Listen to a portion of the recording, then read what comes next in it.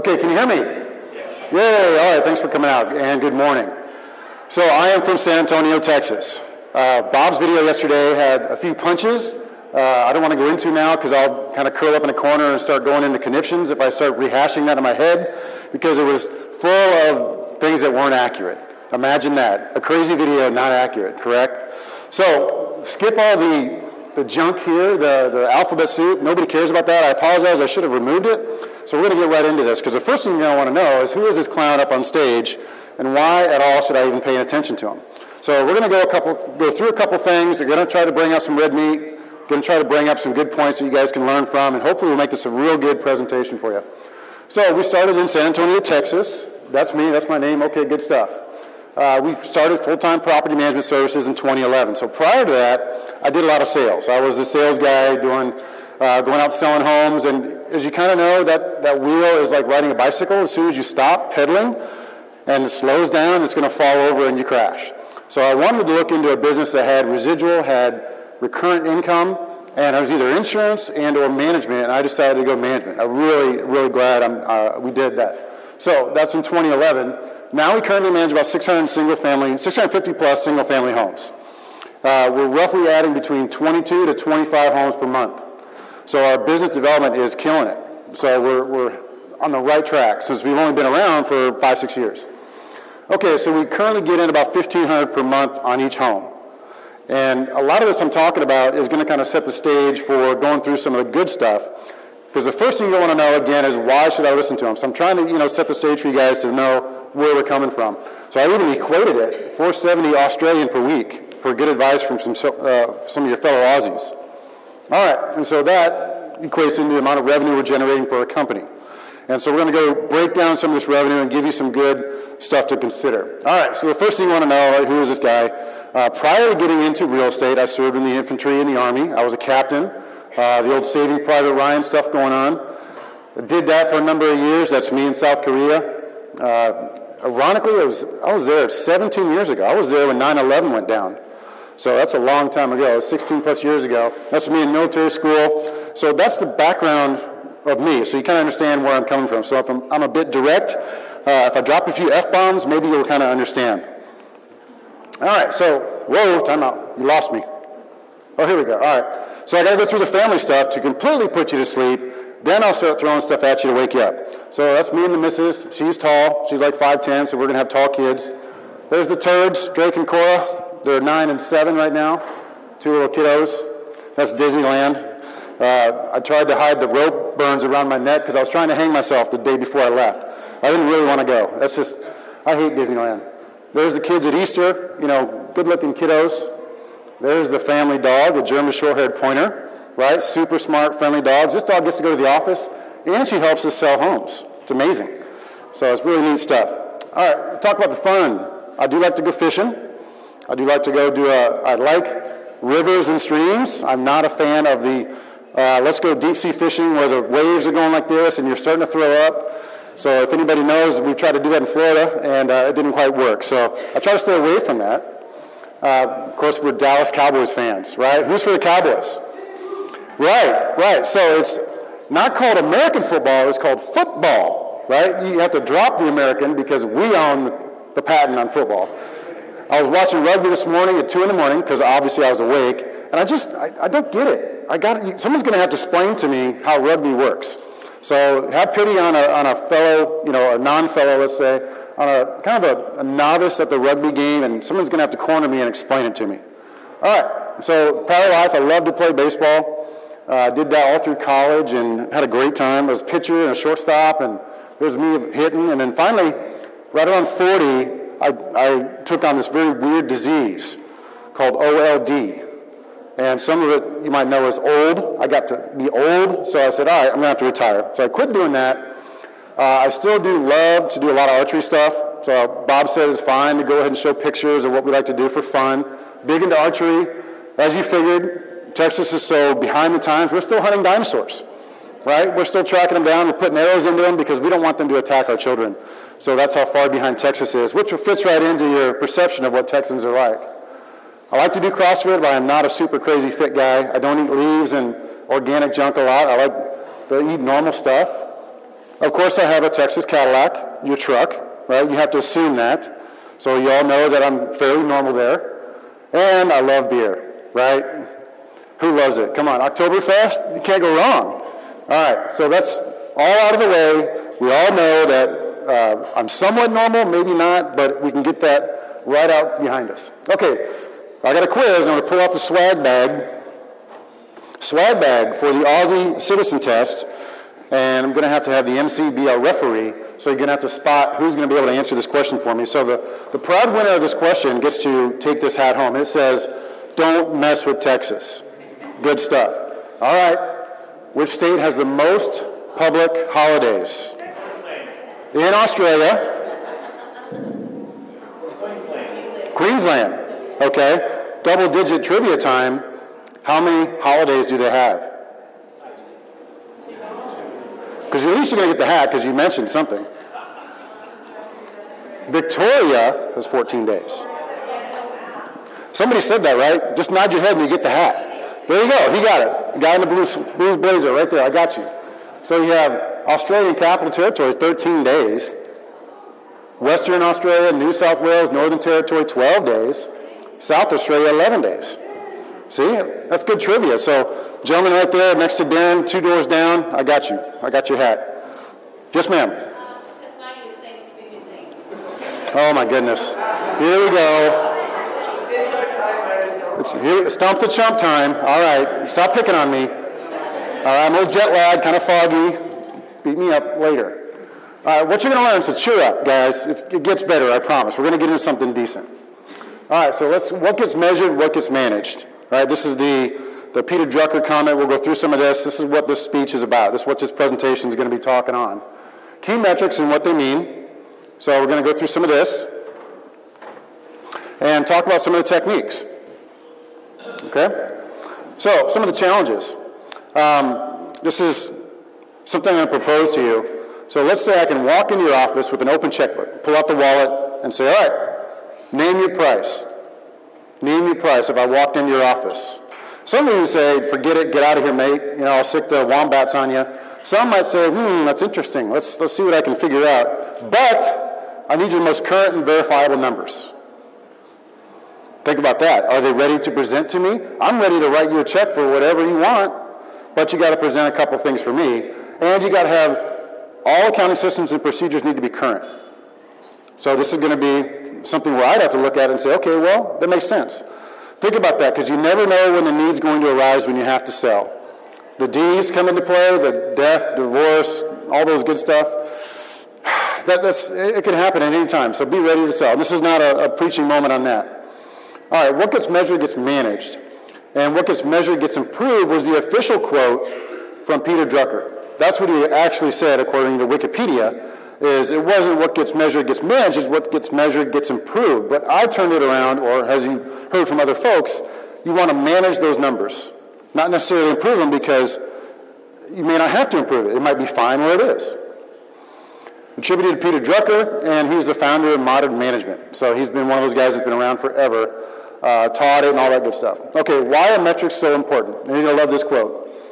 If you do not know where you come from, then you don't know where you are. And if you don't know where you are, then you don't know where you're going. And if you don't know where you're going, you are probably going wrong. That's a mouthful, right? You got to like it, though. He's wearing a cool cowboy hat. Kind of cool. Okay, this is going to help you know where your business stands today. This is nothing new for you guys, all right? So we're going to get to some decent points. It gets better, I promise. Establish goals for where your business can go. Identify areas of concern. And illustrate the health of your business to a buyer. That's really potentially the ultimate part of it, because it may not be just a buyer gang. Let's think about this scenario. So let's say your competitor says, all right, I'm out. I'm raising the white flag. I want you to buy me out. And you have to go to a bank to get a bank loan, or your cousin Guido or whomever. They're going to want to see good metrics for you so they can understand if you're going to be able to repay them. So the need may arise to possibly sell, but also to possibly buy. So if you look at it in that mindset, maybe that'll change the way you look at it, just a hair. Okay, let's talk about some of the key metrics. Most property managers track hundreds of metrics. Would you all agree? This is an opportunity to make sure everybody's awake before I start throwing stuff. So everybody agree there's probably hundreds of metrics out there. And we want to break this down into 5 or 6 truly important metrics that are compiled out of the hundreds. Okay, 5 or 6 truly important metrics. And there's a reason for the madness on this. This is going to be your everyday measuring stick. So those 5 or 6 metrics. The key metrics, so how many doors do you manage, right? You've all heard this. And my personal metrics crusade is to get rid of that. How many times have you been at a bar and somebody bellies up to you and say, hey man, how many doors do you manage? Right? And you answer them, and it reminds me of the tape measure effect, right? I don't want to say what we're measuring, but that's what it seems like in certain instances. So I'm on a personal crusade to get rid of that because I don't want to know just how many homes you manage, how many units, how many doors, whatever you want to call them. I want to know several other key things. So that's my personal crusade. It's not just about the number of doors you manage. So we'll go through some of this. So our history, our methods have been adopted out of trial and error, and a lot of learning through LPMA. So there's no one way to do these things.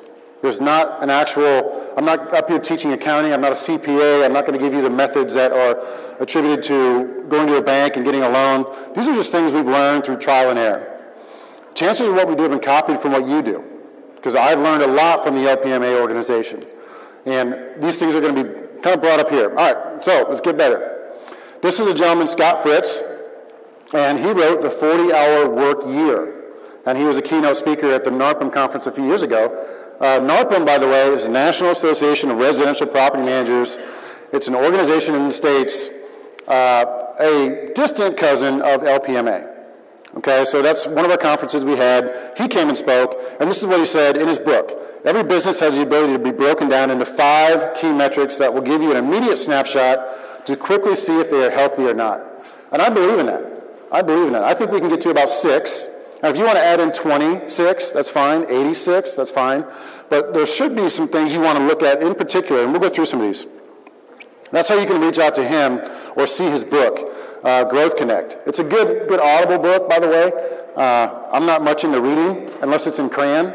So I like to do the audible thing so I can actually, hear them and understand them and then listen to them in the truck. All right, some key metrics. 1, of course, we track total managed units. This is nothing new. So you find this in your management software. It should be an everyday tracking mechanism for you. The key metrics, so this is ours. We track total managed units. We started with 595. We're at 620 in March. We're probably close to 640 now. So I think we might have had 10 more, so we're in that 650 range, but those are also a month behind.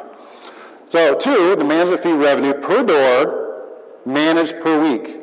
You have management fee revenue per door, managed per week, or per month for us. And so we track that in a similar fashion. So the management fee revenue per door, our average is $128 a month, just management fees. Okay, $128 a month. So that's all the different plans that we offer. We do a 3-tiered pricing model, which I went over just a hair yesterday. It's a flat fee model, which I'm a big fan of. 3-tiered flat fee pricing. And I could give a whole other presentation on that and why it works. But let's just kind of stick to this point. So the next part, total revenue per door managed per week or per month. Total revenue. This is where you start getting into the sundries type stuff. Okay? So total management fee revenue, we're in the $227 range, $227 per month. So if you really want to break that down, you can. You can break it down per week. But you can see there's about $100 of sundry revenue going on top of the management fee revenue. So we've fee maxed. And Darren, I'm going to give you some props. That's a big part of what you helped us do in the States. So thank you, Darren. I'll punch you in the arm later. You're welcome. Okay, so from 1 January, the total doors percentage could add an additional tracking mechanism. All right, so total growth percentage. Total growth percentage, I'm just tracking year to date. And right now we're up 7% from the start of the year. So that's a 7.08% up. And that's one of the things I'm wanting to track, because you can kind of tell if you're doing this by just that one little metric. If you have growth, net growth now, this is net growth. If you have growth, that's a good sign, correct? If that's a negative figure, timeout. Ooh, we lost 7% and it's only just past the first quarter. Might be panic time, okay? That's a really key metric for me. I want to know that I'm growing. So I could take one snapshot of that and feel better. Okay, percentage of total company staff expense to revenue, including business development. So how much is your staffing going to cost you? All right, this is what we have. We're right at, call it 50% for an average, 51%. So essentially you have your revenue and your staffing expenses below that. The gauge from NARPM, some inside info here that's not going to be up here, the gauge from NARPM is between 45 to 55% staffing. So I've talked to some PMs over here, and they say that might even be high because they were talking 30-40 range, which is really cool. But we're in that 50% range, and I feel that's really the top end. That's kind of where you want to end up being. Now, it's not going to, don't kill me if you're at 60%. Don't corner me and say I'm wrong, because there are going to be exceptions. It should be potentially a little higher if you're in super growth mode, because you may have learned this here. You can be in either super growth mode or you can be in profit mode. Which one are you in, super growth or profit mode? You can't have both. Okay, so you have to keep that in mind. All right, and then our profit margin percentage, your EBITDA. I don't want to get into that too much because it gets a little deep. But right now we're hurting. We're hurting. So I have a good story to tell. I'll give you some dirty laundry. I figured you guys like stories, right? Bob was telling me that. Go ahead and tell them your worst stories and they'll dig it. So minus 25% in February. Ouch. What did that come from? This is real numbers. I didn't want to sugarcoat it. So 3 years ago, I had a bad relationship with a business development manager. A horrible contract, right? So we got into it. It was completely set up wrong. It was my mistake, my rookie mistake, let's say, because this was really about year 2 we were cooking. We were kind of getting the BDM going. I took the advice of LPMA. I set up a business development manager, and I paid him wrong. The compensation structure was wrong. And years later, we started to blow up. I mean, his compensation went from here to like astronomical, and I went to renegotiate that with him. It didn't go well. So basically, that's a settlement. That's a settlement charge. I had to write him a check for a large amount, come straight out of the profit margin, and that was a one-time check. So getting past that, we have a better situation now with our staffing for business development because we're spending a lot less. But I thought I'd at least tell you that story because I'm not perfect, just like you are. Maybe the point of that is if you have a bad business development relationship or a bad employee relationship, sometimes you have to, take the punch in the face and move on. Okay, slides. These are going to be courtesy of Alex Osenenko, who's also a vendor here. And so we're going to talk some profitability ratios from some of the stuff he's given me. So he's got, let me go back, he's from 4.5.com. So he's got a booth here, so check out Alex. He's the Raging Russian over there. So you probably want to check him out, go to see what he's doing. They do a lot of social media stuff. It's hard for me to describe what he does, but you're just going to have to go talk to him. So I got these slides from him. And so the customer's acquisition cost is something that he preaches. You have your sales and marketing cost divided by your units under management. Could be a CAC, your customer acquisition cost. That could be a critical point to remember, okay, because you want to understand that on a deeper level. So take mental note of this, your customer acquisition cost, your annual customer value, your lifetime customer value. Has anybody heard of this? I'm sure you have. So you take your total sales on your units under management, you have your annual customer value. And I'll go through some of the numbers that we have so you kind of put the math to your head. And so you break that down, and that could be your annual customer value per year. That's what each client, each management company, each manager, let me say it again, each owner, each landlord could be worth that much per year. We're very close. Lifetime customer value. And you can figure, you take the variable that you're going to have to remember is how long is your lifetime customer? I mean, how long are they staying with your organization? That's something you have to figure out. So the math is fairly easy. You have your annual customer value, how much per year. Take that times how many months or years, if you want to do that they're going to stay in your business. That gives you a lifetime customer value. Okay, that's important. That's important. So we have the CAC, ACV, LCV, each broken down. All right, so we're going to go through that in real-time scenario here. All right, I do have a question for you guys. All right, I'm going to have to wipe the sweat here. I'm saying it with a smile. You guys ready for this? Why did the property manager hire the marsupial? Because he couldn't talk back? Because he was qualified. Come on. Come on. So now you're awake and you really hate me. This is good. This is good. All right, pay attention now. Otherwise it gets worse. I'll break out more jokes. All right, the customer acquisition cost, as we were talking, could be the ceiling. What should be the ceiling, let's say? What should be the max that you should spend to acquire a customer? I think you all are doing that in your head. What should my max be? What is my customer acquisition cost? It's not necessarily an easy thing to figure. I was talking to a gent yesterday evening in the bar, and he did buy me a beer, by the way, so I'm going to have to find him. I've got a T-shirt for him. But the point of this is it gets a little gray when you start talking about sales, what's coming from sales and what's coming from management. And then you may have several people in your office doing a hybrid of both.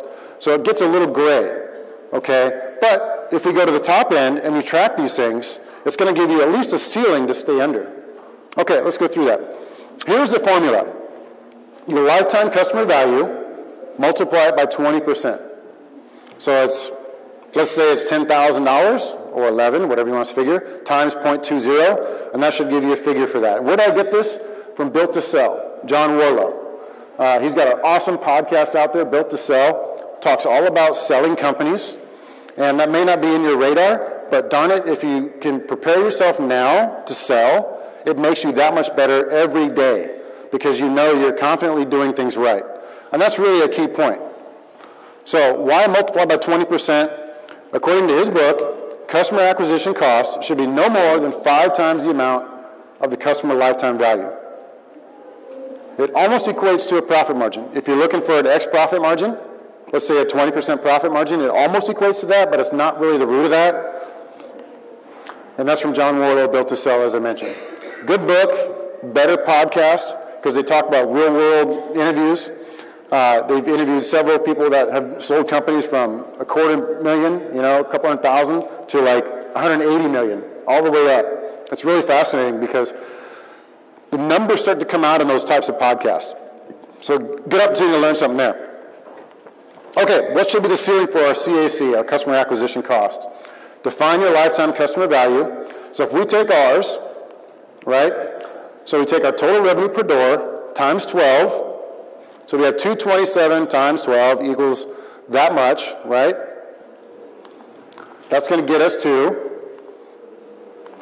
determine your lifetime value of 3.5 years. I'm going fine fast. That's just what we guessed. So we got 3.5 years. Now you can dig this out of your software, but it's a little bit more difficult. At least it is in ours. So we use kind of an industry standard, and I'm using air quotes, industry standard, because we really don't know 100% what the industry standard is, so we're using a 3.5 years. And maybe that's inaccurate, right? Maybe that is for you guys, but that's what we're using for our figure. So determine your lifetime customer value, take that amount times 3.5 years, so we're at $9,500 for a lifetime customer value. Okay, so goes into what's going to be our lifetime, our ceiling. So the lifetime customer value is that, times 20% times 0.20, and that's going to give us our cap. So if we can keep our customer acquisition cost under $1,900, we should be all good. Would you agree? Disagree? Is it a magic figure in line in the sand? Not necessarily. But at least it's got something to give you as where should I limit it? So you're not spending too much on Google Ads. You're not overspending on purchasing somebody else's business. You're not overspending to gain that customer. At least gives you some sort of resemblance of a ceiling. All right. This is a famous quote from Abraham Lincoln, the 14th president of the United States. Whoever spends the most on Google AdWords wins. Did you know Abraham Lincoln said that? Okay, I think they went right over the heads. I'll start throwing stuff if you need me to. The higher your lifetime customer value is, the more you could pay. Would you agree? If your customer lifetime value was 20 grand, because you know they're going to stay with you for 8 or 10 years, could you justify paying more, $3,000, $4,000 to gain that customer? I mean, think about it. You're still winning in the end. All right, the Net Promoter Score. This could be a whole other presentation on this stuff, but I do want to talk about this as an important metric. So is your team tracking a Net Promoter Score? Have we heard kind of the buzz around the industry of what the NPS is? I know it's been somewhat popular over here. Can I get a yes, no, or? Okay, something. All right, good. So the Net Promoter Score has been a prevalent type of thing that's kind of sneaking into the industry. And it's one question, really. How likely is that you would recommend our organization to a friend or colleague? So in my experience, in my recommendations, of course we track that. We've got that amount of NPS scores for the last new lease move-ins, right? That's one of them. But here's some of the best practices. We record those responses in SurveyMonkey. Okay, the spreadsheets are okay, but SurveyMonkey gives you all kinds of different ways to analyze that data with percentages, with numbers, metrics. So I'd recommend using SurveyMonkey. The online surveys have low success. So when I start talking surveys, I don't necessarily say send out a blast email to your tenants to just annoy the heck out of them, or to your owners, because eventually that stuff becomes like white noise. Would you agree? We get so many emails a day that you start to see an email from your management company and it's not important, like your house is on fire, whatever. They're just another promotional email. So what we do is we recommend you call, right? So choose a key time to call for those maintenance, call for your leasing, call for the owners. Find somebody to call in your office. Don't give them an opportunity to say, do you have time to talk? Basically ask them one question. Bam! Would you recommend us to your family and friends? And see what they gauge. And then record that into SurveyMonkey, because you're only going to put in 2 or 3 questions. Okay? Call them. You got to call them. You have to. Okay. Customer reached by staff, you call results recorded in SurveyMonkey. So if you didn't catch that, we call them and we put those results inside of SurveyMonkey so we can record those. Right? The simple spreadsheets get lost, they get, whatever. I'm really, really excited about what we're doing there. And we outsource that. So to get on a different topic, it's not necessarily my staff members that are calling when a maintenance work order is completed. We outsource that. Okay, we have a crew that we have hired. They answer our phones. They do that. In between answering phone calls, they're making outbound phone calls. The key one I really like is the maintenance one. We call out on the maintenance work orders being completed. So if a tradie, right, I got a term, tradie comes back and says, okay, we've done what you're supposed to send us to do. How do you really know that they did that? And how do you know the tenant was happy with it? So if you survey the tenant with a quick phone call, you're going to know if your tradesperson showed up, did the right thing, and completed the job, and if the tenant is happy with it in a survey call. Okay? Now, if you want to build that into your maintenance team and they want to call, that's fine, because that's a happy point. It can be a happy point. I mean, let's say you responded to a maintenance call within 3 hours, and you got over there and fixed everything, and now that person is super happy. Well, why not ask for a Google review? Why not ask for a, do you have Yelp over here? Do you have Yelp? I'm sorry, I hate Yelp. But why not ask for one of those reviews? That's a great opportunity. You find those key points that are happy times. Okay, our ratio of sundry revenue in relation to management fee revenue. Boy, you guys are going to hate me. You're going to hate me, right, Darren? Pay attention. That's right. You guys are going to hate me because we have our non-management fee revenue and our management fee revenues are amazing because we can charge fees and not get lynched. I think you guys are a little bit different there. So our management fee revenue, right at 77 cents.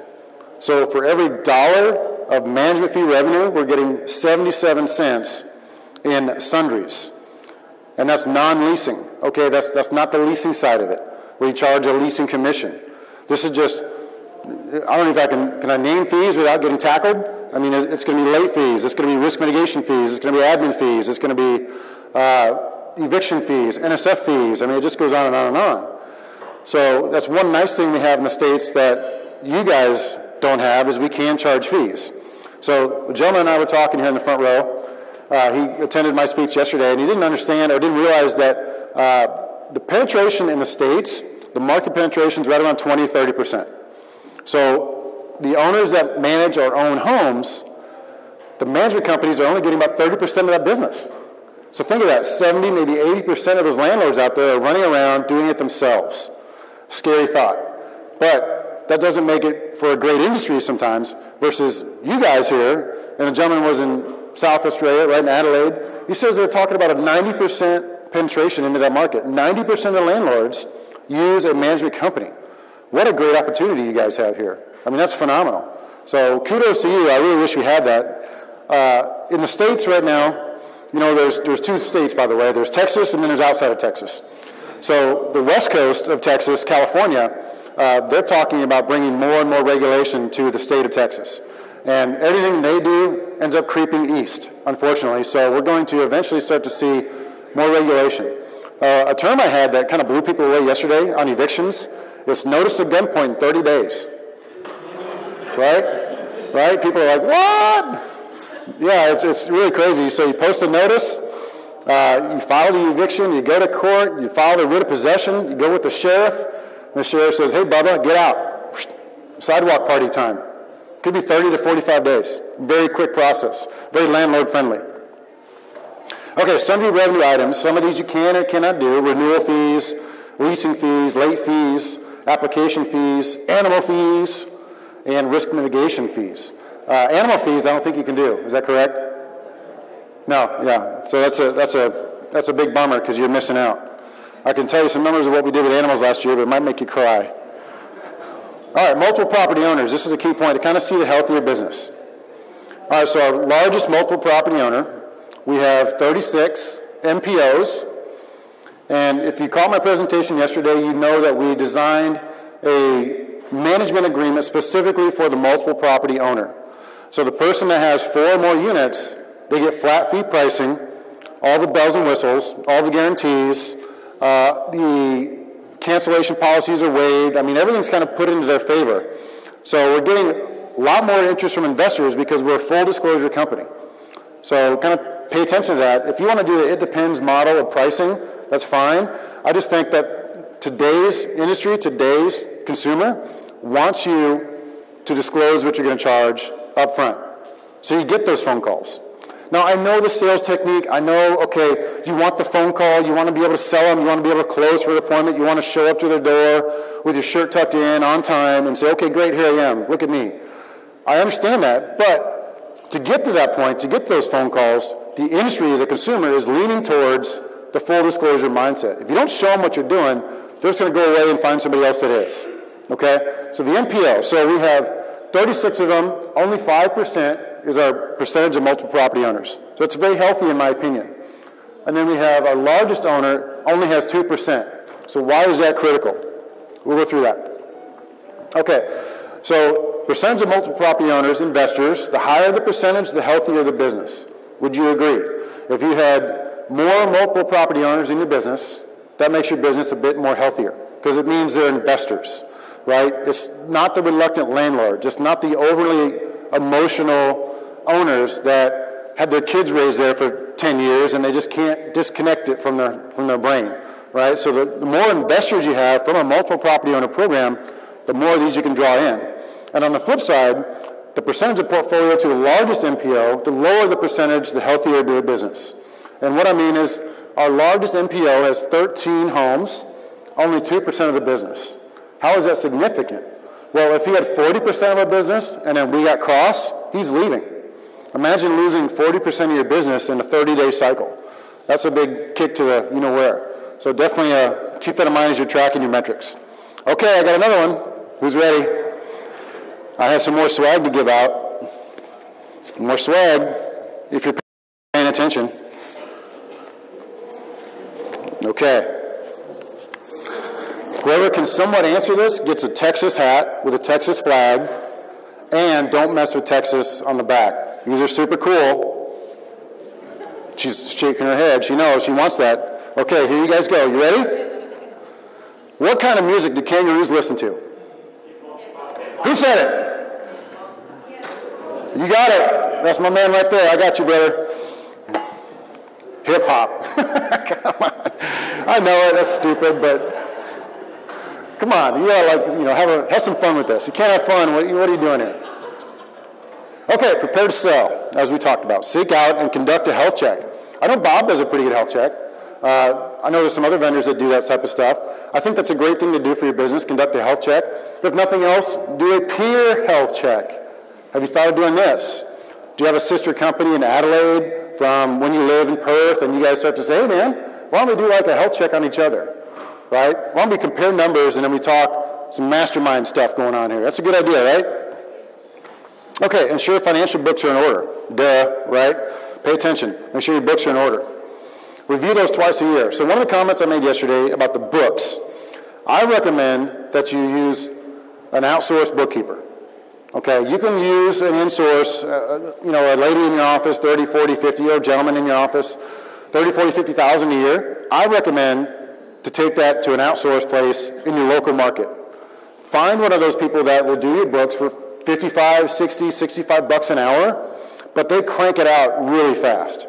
So we've been doing that. We spend about $18,000 a year in fees on outsourced bookkeeping.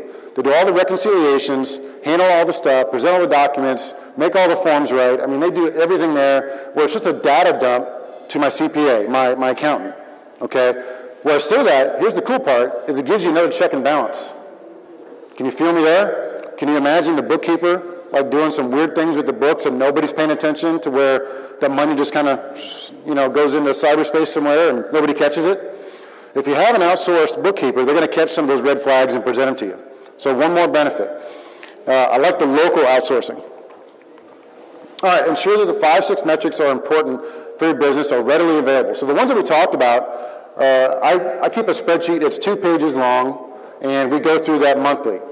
My GM compiles all the numbers from all the different places because it's not your software. It's going to be your books. It's going to be 5 different places. You have to compile that information and put it into your spreadsheets. Okay, I've got a good one that if you want, we'll talk about it. But I think that's going to give you a real good way to track it. Increase your total revenue per door by 10%. So that's a challenge, right? Figure out a way to increase your revenue by 10% this year. I hear some crickets, right? Start to wonder, right, how am I going to do that? Well, I don't know. Figure it out. That's a challenge. You guys got the hip-hop question. You can do anything. Implement one new fee this year. So that's a challenge for you. One new fee. Maybe your fee maxed already. Maybe it could be raising your leasing fee by X%. Figure out a way to do that. There's got to be something for you. Okay, and subscribe to our podcast show. So I host a podcast in the States. It's called the Property Management Mastermind Show.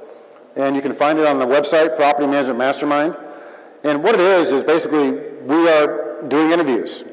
And I'm the host, so we're just talking with other property managers, other vendors in the industry, talking about different things, putting on a show, talking about mastermind stuff. So it's really from your angle, right? It's from, I'm the property management company owner, just like some of you out there, and we're just doing a mastermind show and putting it into a voice recording, right? So actually, there's some really good red meat in there, so I recommend you take a listen. If you're interested further in some of the stuff we talked about with the products that we have or the spreadsheets that we have or some of the forms we do, we have a website called propertymanagementproductions.com. Myself, and you may have met Kevin Knight from last year. He was here at the LPMA conference. We put some of our best stuff on there, onto the Property Management Productions website. So it's going to be a data dump, automated Dropbox link. It's going to last about get 5 downloads. And so the pricing is $3.99 Australian. Okay, so if you're interested in that, I think there's over 150 files in there. I had several Aussies take a look at it, and they said, yeah, mate, that's great. That's awesome. So, moving on from there, my calls for assistance. Please find us and review us online. If you review us, I'll reciprocate. Okay? If you haven't figured out the reviews game yet, now's your chance. All right, I'm going to give you a little secret. A lot of the reviews out there are not actually customers. Right? Is that a mind-blowing statement? You're having your friends review you, your family review you, you're getting Yelp reviews from wherever. Those things are not always true, actual experiences from your business. But go on there, or find us on Google, find us on Yelp, and say, hey, he did not drop any F-bombs through the entire speech, 5 stars. Right? That's good. I had to resist that. Okay. Subscribe to our podcast show. Go into iTunes and leave us a 5-star review. That would really help us. Okay? That would be great if you could do that for me. And check out our products at Property Management Productions. So we may have a few questions to do. We may have some time to do some questions. So I'm a hard of hearing guy, and you guys speak funny, so you're going to have to really yell out and ask your questions. Otherwise, it's mic drop time. Drop the mic and run. Who's like that? Okay, questions. Anyone? Yes, ma'am. Your risk management fee, what is entailed in that? In which? Your risk management fee. Your risk mitigation fee. Oh, the risk mitigation fee. Do you really want to know? Okay. I don't know if you can charge that here in Australia, but I will tell you what it is. So we have credit scores, and the risk mitigation fee compiles itself or ties itself into a credit score. So, for example, if you have a credit score from 620 to 600, we charge you a $250 risk mitigation fee because you really need a 620 in the States to buy a home, to get a loan. And then if you're scaled down from $599 to $550, we charge you $750 as a risk mitigation fee. If you're a 500 to a 549, we can charge $1,250, $1,250 for risk mitigation fee. And they pay it gladly because at the end of the day, they're in the home for less, they're not getting stuck with a double or triple deposit, and those fees come to us because we turn around and give our owners guarantees. That's how we justify it to the owners, right? So we offer our owners free guarantees for animal fees, destruction of the home, that type of thing. It's all in writing, it's all on our website. This is not, I'm not shooting this from the hip, but essentially what we're doing is we're charging that risk or offsetting that risk to a potentially risky tenant. Because we get tenants from, I'm in South Texas, San Antonio. We do get tenants that come in with no credit score. Imagine the foreign nationals that have no credit. So we don't really know what they're going to do, so we do charge them a slight risk mitigation fee instead of a double or triple deposit, which we could do. So the cost of renting the home is lower. Okay, you guys follow me? A couple things we've done with the fees. So in the States, remember there's two states, there's Texas and everybody else. In the states that we are starting to do more animal fees in a different fashion. So the animal fees, for example, were as high as $250, $300, $400 per animal, right?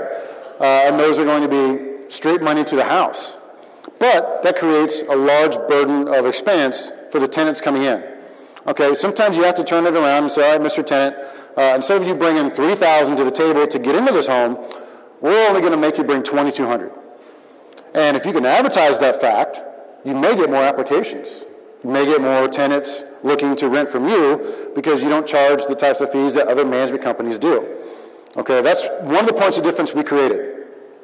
I always say create more points of difference and figure out a way to make those. So did I answer that question good enough? That's a whole other tangent. And again, you guys probably may not understand all that, how we can do it legally and not get lynched, but we can. That's what our market calls for. And so you might have heard of a term called pet rent. Is that becoming more prevalent at all? Anywhere has even heard something like that, pet rent? Do you guys do that over here? Yes, Darren? No? Okay, so no tenant fees. I may have to sit down and think about that for a second. How does that work? We have the tenant listed as a protected species. Right, we talked about that. Darren is my translator, so I appreciate that. Okay, any other questions? Let me go back a little bit for you. Yeah, Brad, that growth number you had there is about 25 per month. Is that a net growth amount, or is that a gross? Is that just the 7% figure? Yeah, that's year-to-date net. Yeah, that's a net growth. Because we also take into account what we're losing. And I track 3 different things as far as losses. We have your bad losses. You can imagine you get cross with an owner and you tell them, go away. Your neutral losses could be your referrals. Could be your owners moving back in, or your bad losses could be, we start with bad, or your good losses is going to be your sales, right? If you close that management cycle up with selling that home, that's a good loss, right? And so you always want to make sure you're getting those sales somehow, either getting a referral or doing those sales in-house, right? Okay, hopefully I answered that. Yes, ma'am.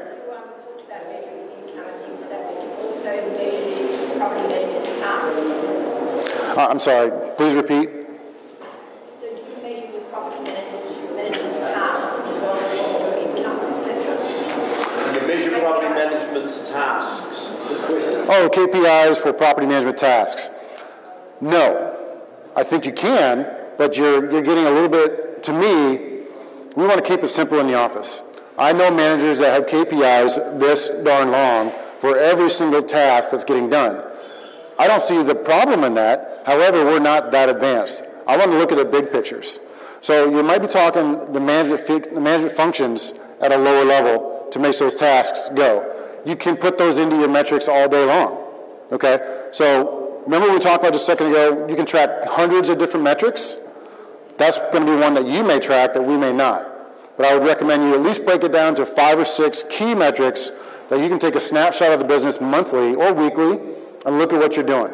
And it is a net growth figure. That 7% you saw, that's what we've added. I think we've added 91 homes to date this year, probably 95 by this point. That's what we've done since the 1st of January. That's how many management agreements we've signed up. So it's cooking. It's cooking nicely right along in San Antonio. Okay, any other questions? Yes, sir. How many BDMs have you got doing? We have 2 business development people, and we used to have 1, and I did the Australian model. That worked out well. We called him a business development manager. Then we switched it up to do an inside and an outside person. So the inside person is your marketing guru. They answer the phone. They do the Facebook. They do some of the phone work. You know, all the stuff you would do on the inside. You start thinking of what they need to do. They set up the outside person for success. So inside-outside approach. The business development officer on the outside, they're the ones going out to the appointments. They're going to see the homes, and they're going to have their schedule run by the inside person. So the 2-headed monster approach I really like because it's redundant. So if one person is gone, then the other person can fill in. You're not losing out. Because we've seen months where the business development person was gone and the numbers just drop. You might get 6 or 8 less signups because the business development person was gone that month.